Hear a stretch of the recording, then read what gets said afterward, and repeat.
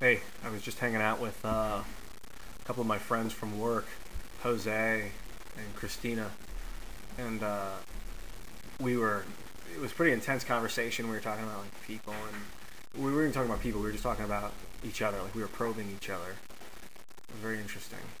And Christina asked me why, because I was like,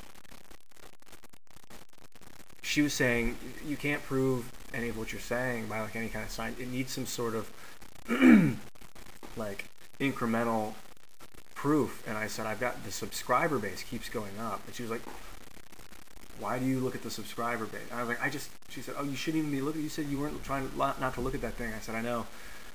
And then I said, I look at it every day, which I do. And then she said, why? I said, because I want power. And she said, why? And I said, she said, well, what is there a reason? I said, because I never had it when I was young, and I'm compensating for it. And it's true. I am. Of course I am. Totally. It's crazy. I'm just a classic case of that. It's true. But, so that being said, I am human and I want power because I didn't have it before. I want what I didn't have. I have had a pretty interesting life, and I didn't get really hurt much as a child. That's not true. That's not true. I want to think that, but that's not true. I did. I didn't have any friends, really. I'm just like everybody else. I really am. I didn't get beat or abused physically. I think that's really common. And I really didn't get verbally abused. But I didn't have friends. I lived in solitude. I played video games. And I only had like one friend and then like two friends. And then in high school, I started to have more friends. And that was good. And that was great. And then by the end of high school, I really felt like I am okay. Because I really am. I felt justified. I felt like my personality is good. See, people like it.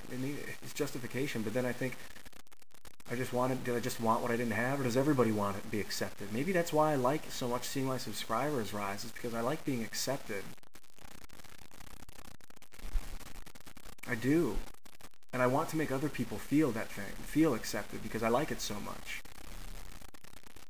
Why not all be accepted? Why not just do it? It's not impossible. It's just hard work. So that's what I want to do. I just want to make things easier for people. It's not about. I don't want money for it at all, ever. I want to make my money performing. Using my craft, and then I want people to listen to me when I talk too. It's moderation. It's balance. It can be all of it. I just really want it because I didn't have it at all when I was young. I felt totally unaccepted by my family. Max was really the only person that I felt accepted me. But yeah, Max. And then Steve.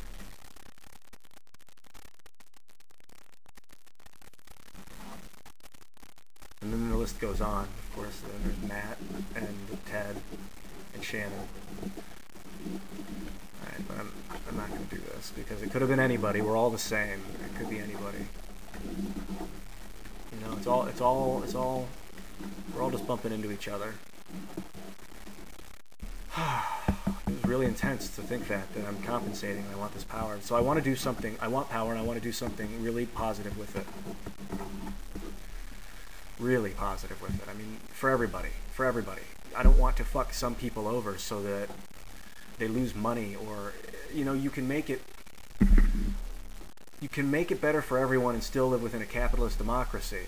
You can make it better for anyone and have any kind of government. You can make it better for people first and then worry about everything else. By make it better for people, I mean make it better for myself. I can make it better by doing what I want and saying what I want, and then I can worry about all the other stuff, and I do. And I've never missed a payment on my credit cards. I'm about $15,000 in debt, and I've never missed a payment in the 5 years that I've had a credit card. I've got like three credit cards. I guess I shouldn't really talk about my credit cards unless someone wants to hack into them and pay them off. I'm kidding. Oh my God. You see how I just manifested that? I'm a flawed human. I just subversively asked for money. Wow. That is fucking manipulation on a subconscious level. That's bullshit. I don't ever want anyone to touch my finances. Ever. They are mine to handle on my own. And I will spread it around to people. And the more I have, the more I'll spread around to people.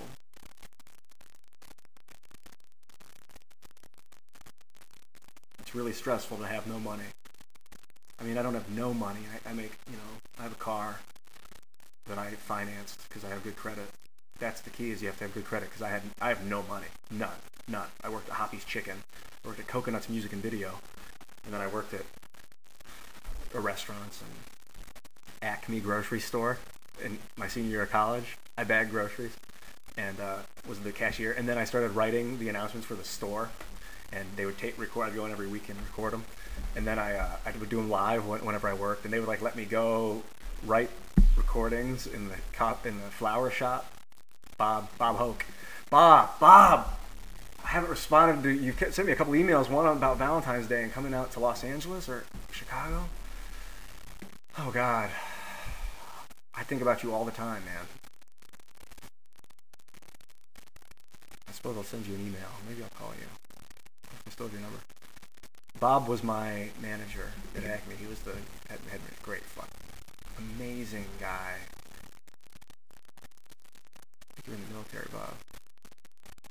Boy, this video is a long one and all over the place. And I kind of got off track at the end, probably subconsciously too, because I want to go back to the fact that I asked for money subconsciously. I think that's fucked up. What's wrong with me? I guess what's wrong with me is I'm human, but at least I'm talking about it so I can figure out what specifically is wrong with me so I can change it. I don't want people's money. I want to make my own money. It feels good.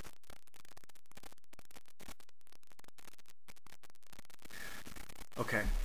And the power hungry thing, that was big, and it still is big. And Christina, I gotta thank Christina for that. I was like crazy at the end. Oh my God. We were leaving, and I was like talking to her. She was like, Ian, you're losing your mind. You're losing it. And I said, no, and I just kept pushing it. And that made me think about how I'm kind of losing touch with balance. And then I had a conversation in the car while I was thinking a lot. And then I thought that I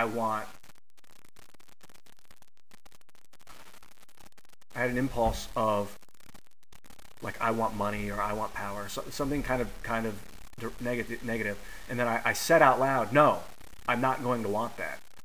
I'm not going to allow that to happen. I'm not going to. And then I thought, dude, you're having a fucking conversation with yourself in your head. You are losing touch with balance. So maybe I am going crazy. Of course. I fucking talk to myself. Wow. Even on the camera, I'm still talking to myself. Is it going crazy? Or is it healthy? This is my one strand of kind of faith, that if I keep people around me all the time, and I never stop opening up to people, that this can be accomplished.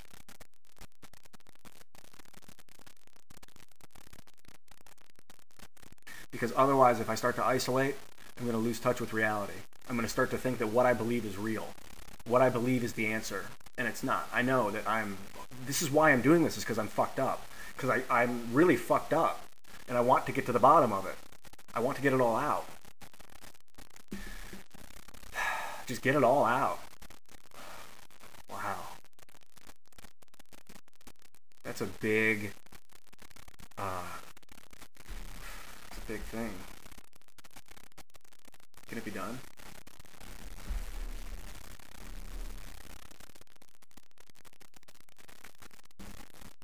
Perhaps I'll leave you with that question. Can it be done?